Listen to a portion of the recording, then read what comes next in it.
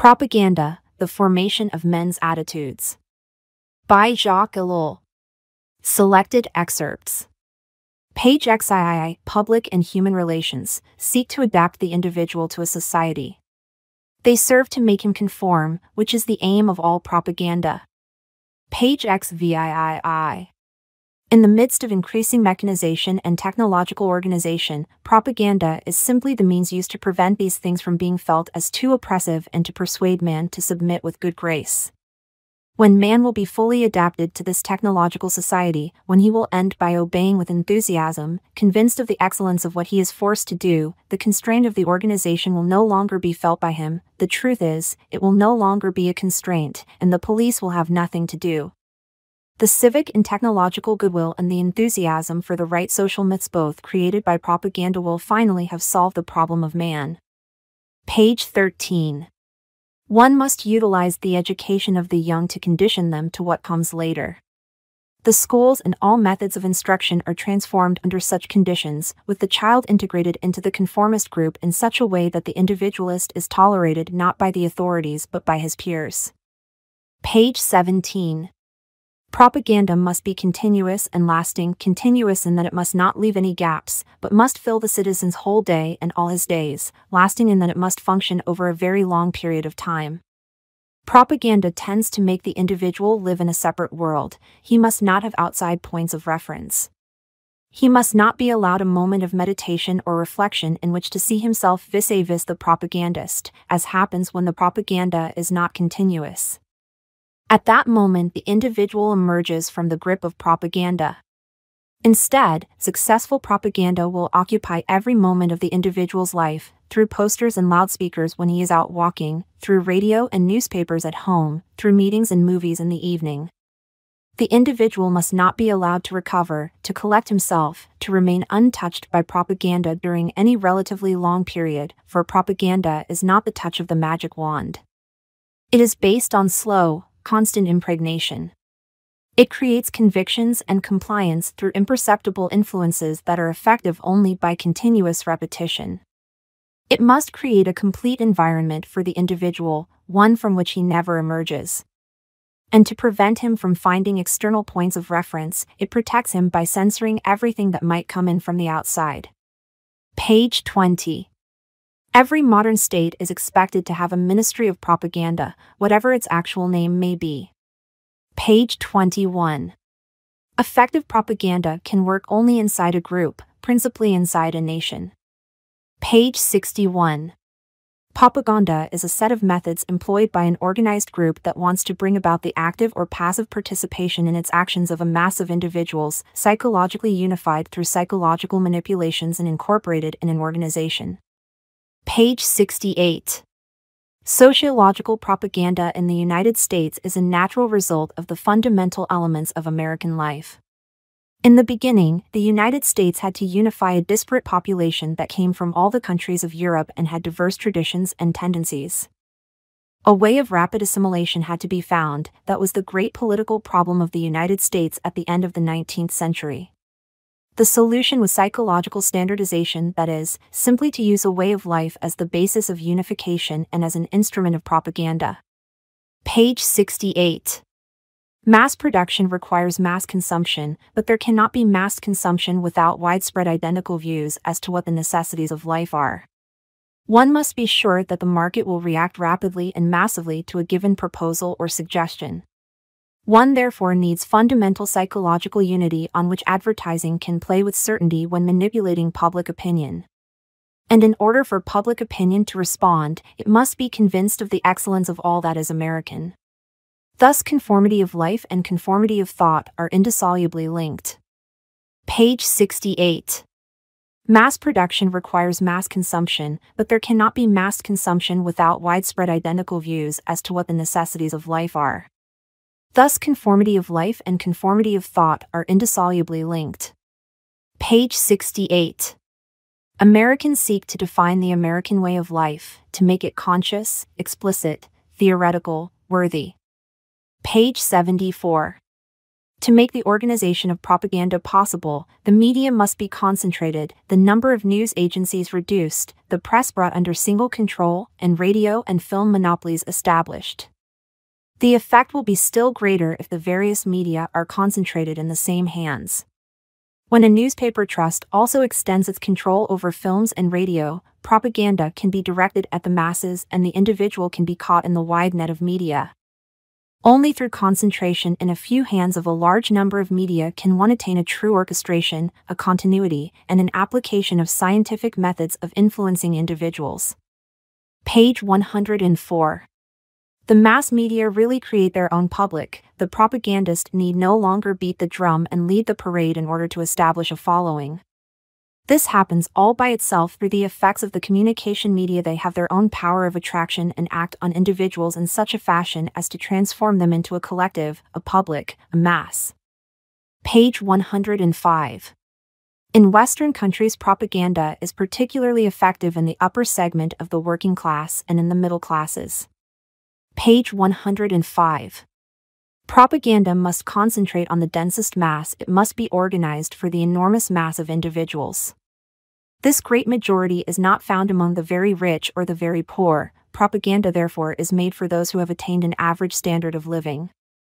Page 106. In Western countries, propaganda addresses itself to the large average mass, which alone represents a real force.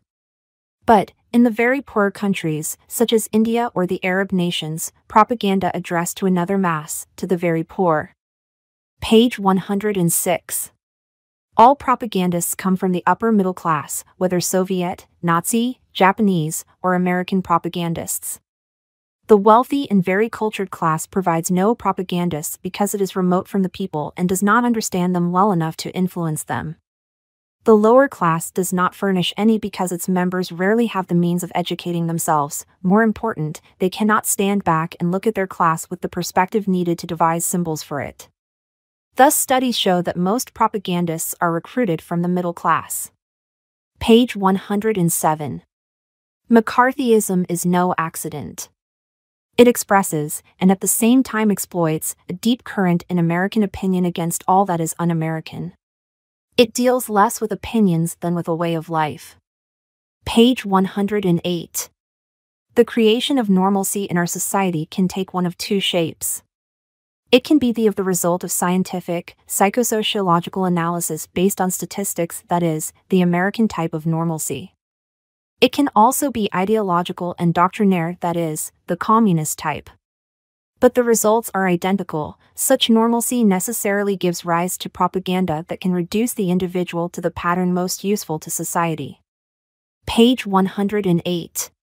People used to think that learning to read evidenced human progress. They still celebrate the decline of illiteracy as a great victory. They condemn countries with a large proportion of illiterates. They think that reading is a road to freedom. All this is debatable, for the important thing is not to be able to read, but to understand what one reads, to reflect on and judge what one reads. Outside of that, reading has no meaning. Page 108. The important thing is not to be able to read, but to understand what one reads, to reflect on and judge what one reads. Outside of that, reading has no meaning. Page 108. The vast majority of people, perhaps 90%, know how to read, but do not exercise their intelligence beyond this. They attribute authority and eminent value to the printed word, or, conversely, reject it altogether. As these people do not possess enough knowledge to reflect and discern, they believe or disbelieve in toto what they read. And as such people, moreover, will select the easiest, not the hardest, reading matter. They are precisely on the level at which the printed word can seize and convince them without opposition. They are perfectly adapted to propaganda. Page 109. The most obvious result of primary education in the 19th and 20th centuries was to make the individual susceptible to super propaganda. Page 109. Propaganda techniques have advanced so much faster than the reasoning capacity of the average man, that to close this gap and shape this man intellectually outside the framework of propaganda is almost impossible.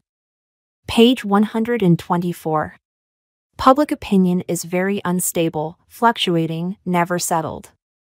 Furthermore, this opinion is irrational and develops in unforeseeable fashion.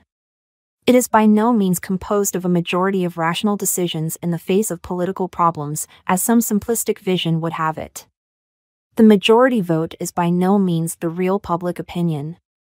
Its basically irrational character greatly reduces its power to rule in a democracy. Democracy is based on the concept that man is rational and capable of seeing clearly what is in his own interest, but the study of public opinion suggests this is a highly doubtful proposition. Page 124. On the one hand, the government can no longer operate outside the pressure of the masses and public opinion. On the other hand, public opinion does not express itself in the democratic form of government. To be sure, the government must know and constantly probe public opinion. The modern state must constantly undertake press and opinion surveys and sound out public opinion in a variety of other ways. But the fundamental question is, does the state then obey and express and follow that opinion? Our unequivocal answer is that even in a democratic state it does not. Page 124. Public opinion is so variable and fluctuating that government could never base a course of action on it. No sooner would government begin to pursue certain aims favored in an opinion poll, an opinion would turn against it. To the degree that opinion changes are rapid, policy changes would have to be equally rapid. To the extent that opinion is irrational, political action would have to be equally irrational. And as public opinion, ultimately, is always the opinion of incompetence, political decisions would therefore be surrendered to them. Page 125. The masses are incapable of resolving the conflict between morality and state policy, or of conceiving a long-term foreign policy. Public opinion knows little about foreign affairs and cares less. Torn by contradictory desires, divided on principal questions, it permits the government to conduct whatever foreign policy it deems best. Page 126. Even in a democracy, a government that is honest, serious, benevolent and respects the voter cannot follow public opinion. But it cannot escape it either. The masses are there, they are interested in politics. The government cannot act without them. So what can it do? Only one solution is possible, as the government cannot follow opinion. Opinion must follow the government. One must convince this present, ponderous, impassioned mass that the government's decisions are legitimate and good and that its foreign policy is correct. The democratic state, precisely because it believes in the expression of public opinion and does not gag it, must channel and shape that opinion if it wants to be realistic and not follow an ideological dream. Page 126. As the government cannot follow opinion, opinion must follow the government. One must convince this present, ponderous, impassioned mass that the government's decisions are legitimate and good and that its foreign policy is correct. The democratic state, precisely because it believes in the expression of public opinion and does not gag it, must channel and shape that opinion if it wants to be realistic and not follow an ideological dream. Page 126. The most benevolent state will inform the people of what it does. For the government to explain how it acts, why it acts, and what the problems are, makes sense, but when dispensing such information, the government cannot remain coldly objective, it must plead its case, inevitably, if only to counteract opposing propaganda. Because information alone is ineffective, its dissemination leads necessarily to propaganda, particularly when the government is obliged to defend its own actions or the life of the nation against private enterprise. The giant corporations and pressure groups, pushing their special interests, are resorting increasingly to psychological manipulation. Must the government permit this without reacting? And just because pure and simple information cannot prevail against modern propaganda techniques, the government, too, must act through propaganda. Page 126. The giant corporations and pressure groups, pushing their special interests, are resorting increasingly to psychological manipulation. Must the government permit this without reacting? And just because pure and simple information cannot prevail against modern propaganda techniques, the government, too, must act through propaganda. Page 127. In a democracy, the citizens must be tied to the decisions of the government. This is the great role propaganda must perform. It must give the people the feeling which they crave and which satisfies them to have wanted what the government is doing, to be responsible for its actions, to be involved in defending them and making them succeed. Page 128. Since the 18th century, the democratic movement has pronounced and eventually impregnated the masses with the idea of the legitimacy of power. Power is regarded as legitimate when it derives from the sovereignty of the people, rests on the popular will, expresses and follows this popular will. This rather abstract philosophic theory has become a well-developed and irrefutable idea in the mind of the average man. Page 129.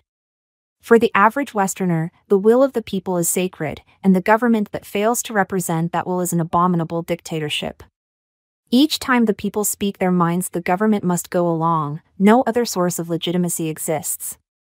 Page 129. A government does not feel legitimate and cannot claim to be so unless it rests on the sovereignty of the people, unless it can prove that it expresses the will of the people, otherwise it would be thrown out immediately. Because of this mystical belief in the people's sovereignty, all dictators try to demonstrate that they are the expression of that sovereignty. Page 129.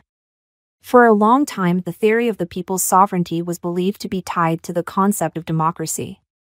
But it should be remembered that when that doctrine was applied for the first time, it led to the emergence of the most stringent dictatorship, that of the Jacobins, late 18th century French Revolution. Therefore, we can hardly complain when modern dictators talk about the sovereignty of thy people.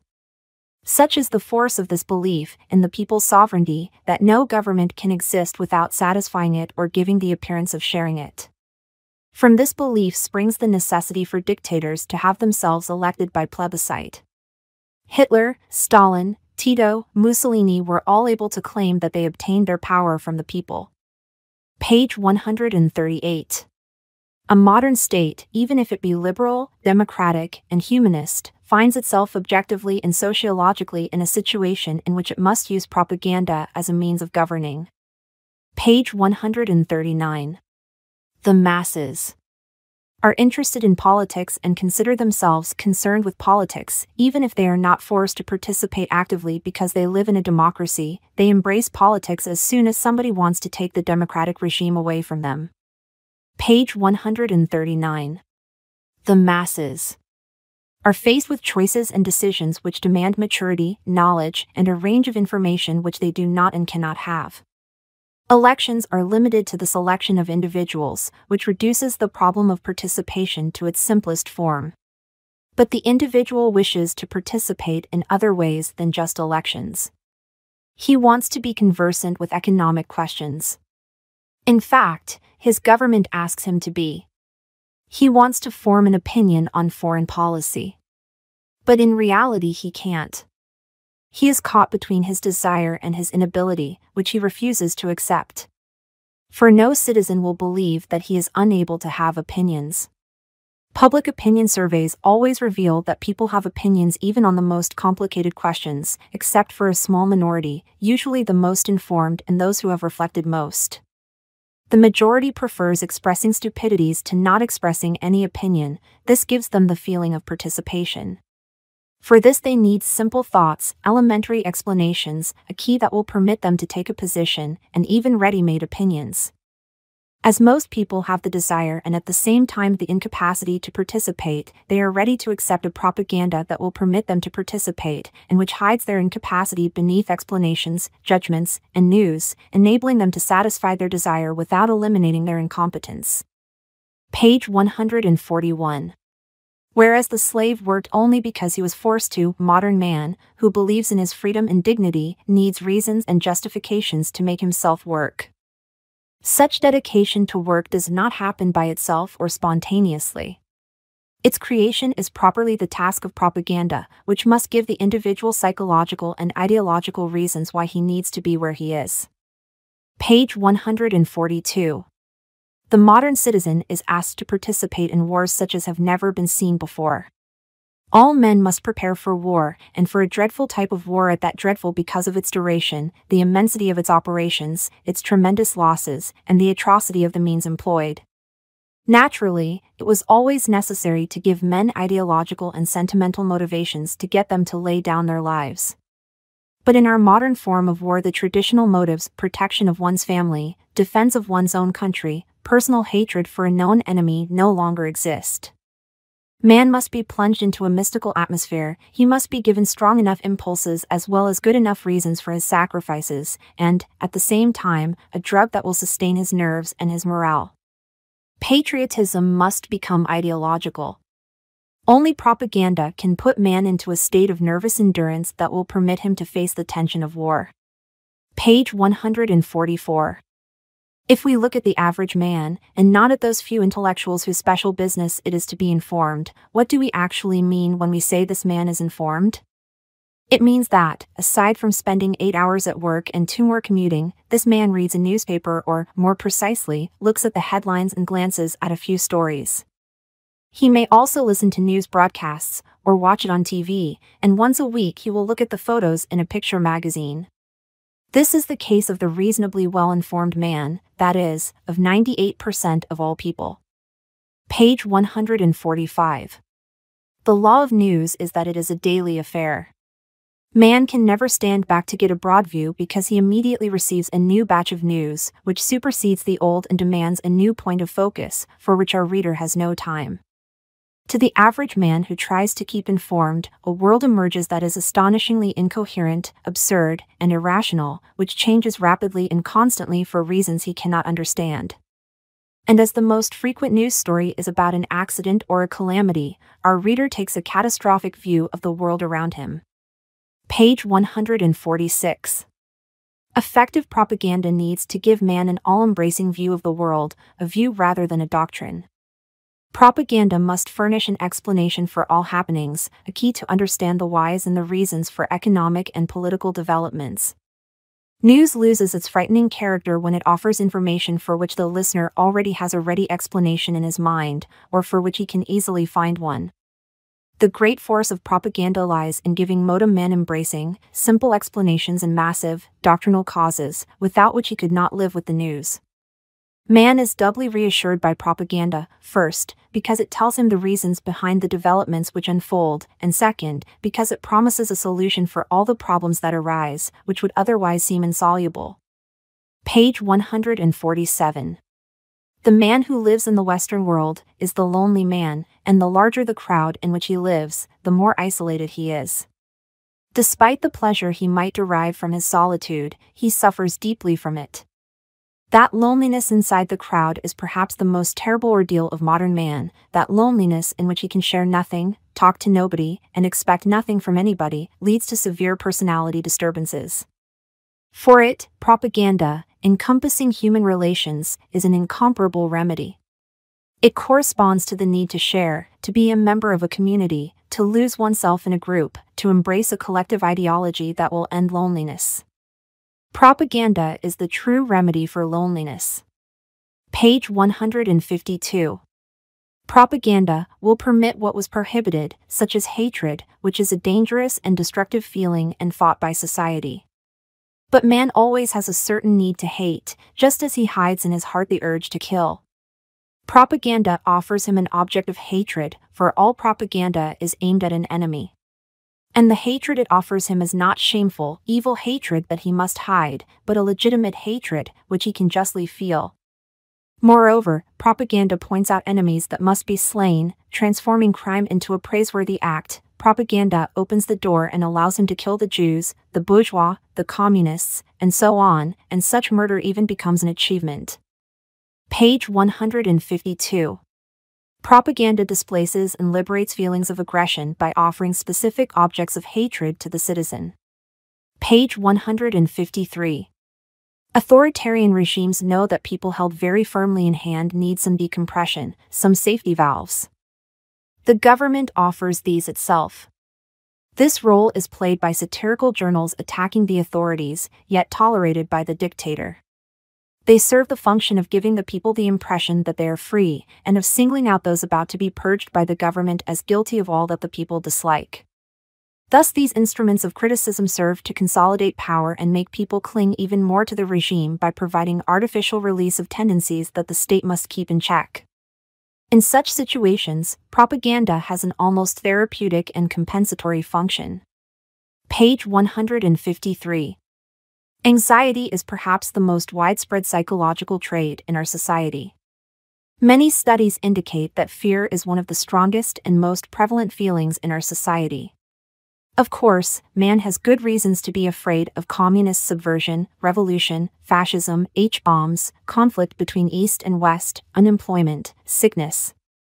On the one hand, the number of dangers is increasing and, because of the news media, man is more aware of them. On the other, religious beliefs, which allowed man to face fear, have disappeared almost entirely. Man is disarmed in the face of the perils threatening him and is increasingly alarmed by these perils because he keeps reading about them. This largely explains why the dominant fears in our society are social fears, tied to such collective and general phenomena as political situations. Page 154. An essential difference between fear and anxiety is that anxiety is a reaction disproportionate to the actual danger or a reaction to an imaginary danger. Page 155. Peace is worshipped in societies that prepare for war. Page 155. One of man's greatest inner needs is to feel that he is right. This need takes several forms. First, man needs to be right in his own eyes. He must be able to assert that he is right, that he does what he should, that he is worthy of his own respect. Then, man needs to be right in the eyes of those around him, his family, his milieu, his co-workers, his friends, his country. Finally, he feels the need to belong to a group, which he considers right and which he can proclaim as just, noble, and good. But that righteousness is not absolute righteousness, true and authentic justice. What matters is not to be just, or to act just, or that the group to which one belongs is just, but to seem just, to find reasons for asserting that one is just, and to have reasons shared by one's audience. This corresponds to man's refusal to see reality, his own reality first of all as it is, for that would be intolerable. It also corresponds to his refusal to acknowledge that he may be wrong. Before himself and others, man is constantly pleading his own case and working to find good reasons for what he does or has done. Of course, the whole process is unconscious. Such justification corresponds at least partly to what American psychologists call rationalization, i.e., the search for good reasons. But rationalization covers less territory than justification. Rationalization occurs when the individual is prey to the difficulties of social life. The collision with various groups and other individuals provokes tension, conflicts, frustrations, failures, and anxieties for which man has a low tolerance. He tries to avoid all this, but cannot. He therefore gives himself excuses and good reasons for avoiding the disagreeable consequences of such conflicts, or fabricates a conclusion which explains his failure and gives it the appearance of success, sour grapes, or he justifies everything by creating a scapegoat, or justifies his conduct by showing that the other party is to blame, racial prejudice, and so forth. Clearly, the individual believes the reasons he gives, all the more so as these reasons are good to the extent that they are shared by a large number of people, if not by everybody. The individual who justifies himself is always scandalized if told that the reasons he gives for his conduct are false, that he has acted for other reasons, and that his explanations are only embroideries to make his conduct acceptable and to win praise for it. This need seems abnormal. On the individual level, it is often considered pathological, because it shows a dissociation from the self. But in reality this judgment was discarded because of its moral implications, the process involved being nothing other than hypocrisy. It was then concluded that there is nothing pathological in this need for two reasons.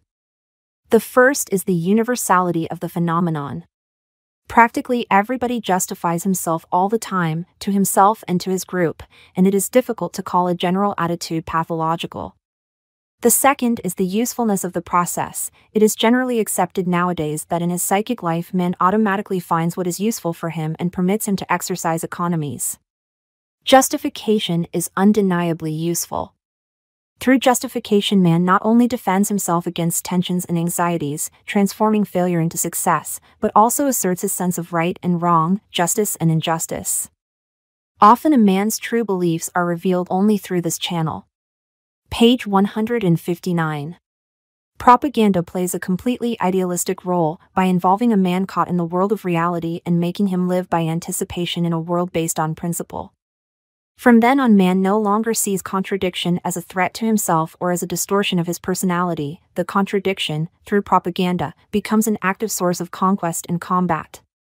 He is no longer alone when trying to solve his conflicts, but is plunged into a collective on the march, which is always at the point of solving all conflicts and leading man and his world to a satisfying monism. One is always at the point of finishing the war in Algeria or Vietnam or the Congo, of overtaking the United States, of repelling the communist threat, of eliminating all frustrations. Propaganda eliminates anxieties stemming from irrational and disproportionate fears, for it gives man assurances equivalent to those formerly given him by religion.